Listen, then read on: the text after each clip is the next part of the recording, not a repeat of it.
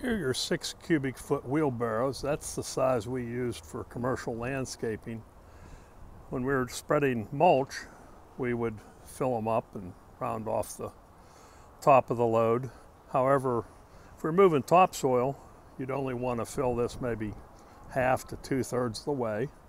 And one of the secrets is to keep most of the weight toward the front. And what that does is keep all that weight off the handles so that you aren't lifting plus pushing.